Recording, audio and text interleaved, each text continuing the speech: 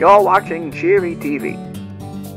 Howdy everybody, and welcome back to Cannibal Crossing Quickies, where I talk about what I want to talk about, when I want to talk about it, and I've never done drugs.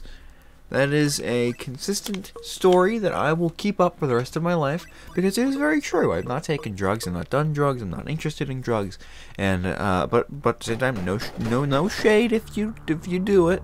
You know, you to each their own, be your own person, have your own time, however fun that may be, for whatever situation you're doing.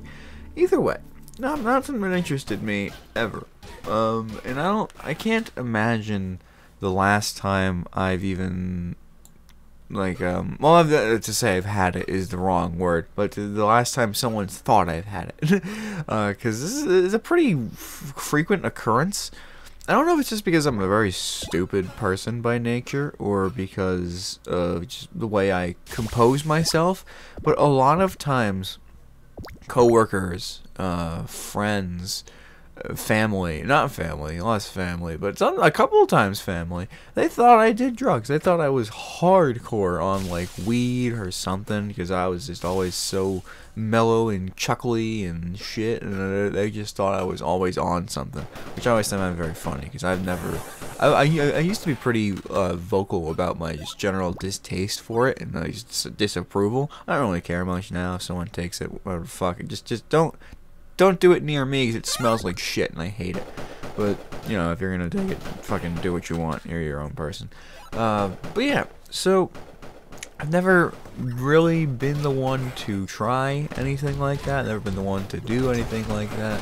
And there's only one situation in my head that even could remotely relate to, like, a feeling of being on, like, a trip or something of that sort. And it was probably the worst day of my life in terms of just, like, health speaking. I felt so terrible that day. And what happened the day before, I was back in college.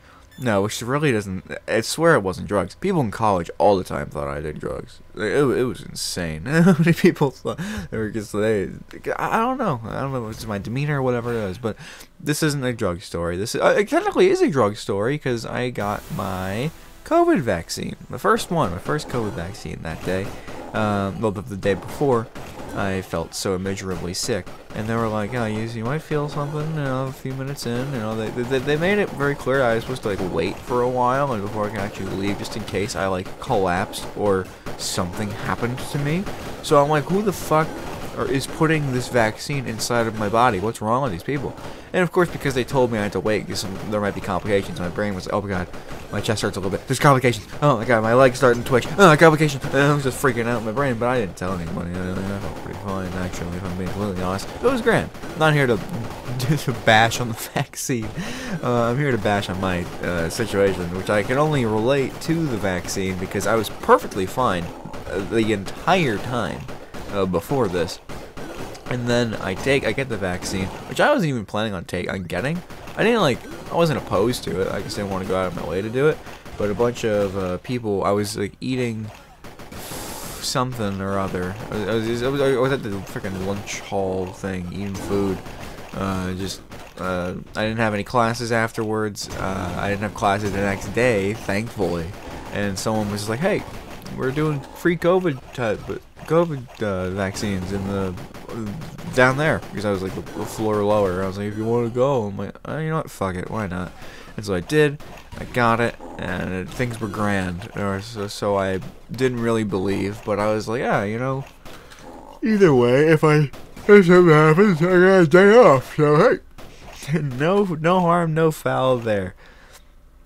There was so much foul. Because everything was grand until I went to bed. I just sneezed. Oh no. Uh-oh. I feel like another one coming, but I don't think it's coming. Yeah, no, we're good. Okay, but yeah, so I go to bed. Everything's grand. I wake up, and holy shit, I couldn't be farther from the truth. Was I sick? I don't think so. I don't think I was very sick. I don't think they gave me, like, horrible levels of, like, COVID in my brain, or they were, like melting my body with the vaccine. But I will say, it definitely made me feel a little bit ouchy.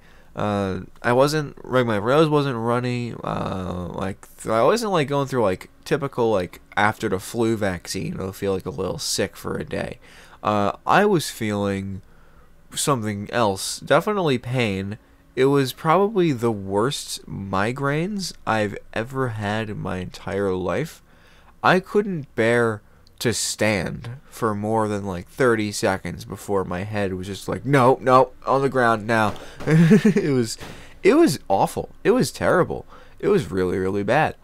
And I was just like, holy shit, this is so much pain. What in the hell? Why is this happening to me? And I remember the vaccine. I was like, oh, maybe this is a complication. I'm gonna hope it's a complication because I ain't getting myself checked out. I'm just gonna lay in bed and hopefully it goes away. And some time passes and I pass out. I wake up. Oh dear Lord, I'm in so much pain.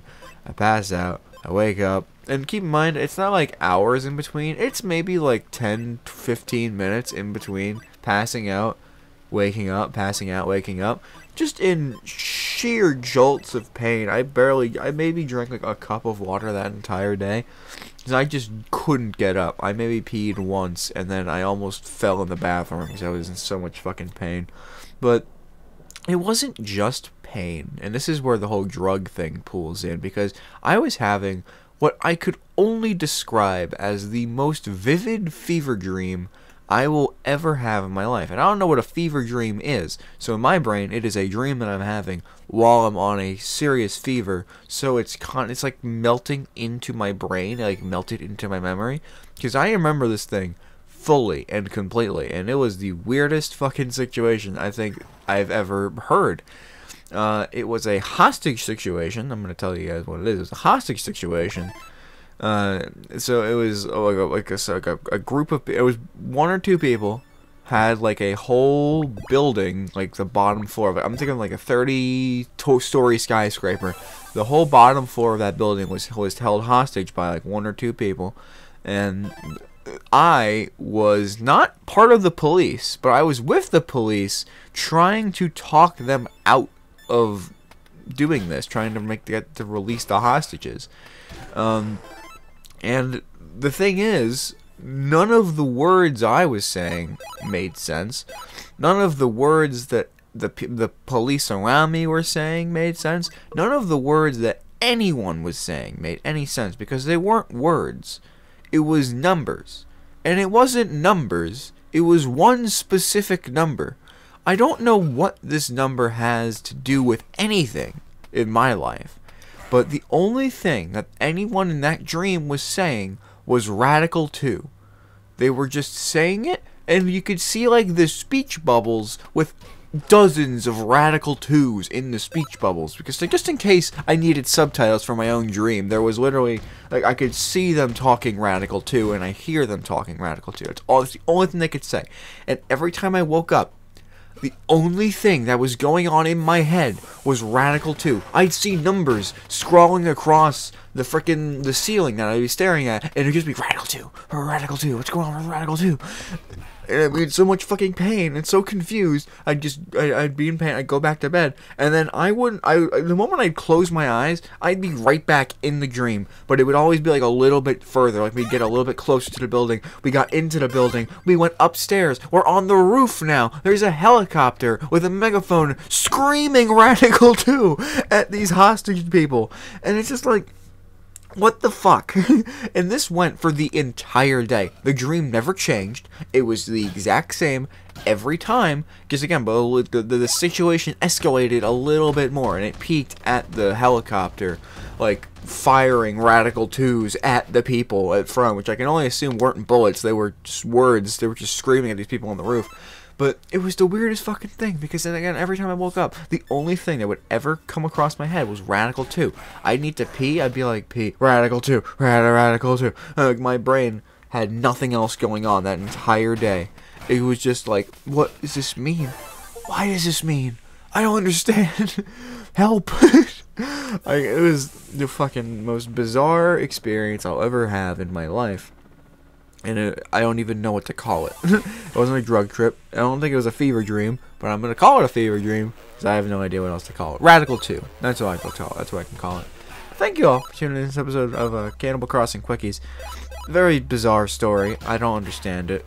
Maybe you do. If any of you are like armchair psychologists, feel free to like diagnose me with math or something. Just don't do it in Radical 2. If you say Radical 2, I'm going to cry, because it's still, every time I see Radical 2 to this day, it reminds me of that day, and it freaks me the fuck out. I don't understand what's going on. I don't know if the system was breaking. I don't know if I was trying to break free from the code. I have no idea. It was a very bizarre time. But thank you all for tuning in, and I'll see you all next time. And also later today with Pike Chop Simulator. Maybe a demo. I don't really know. Take care, y'all. Bye now.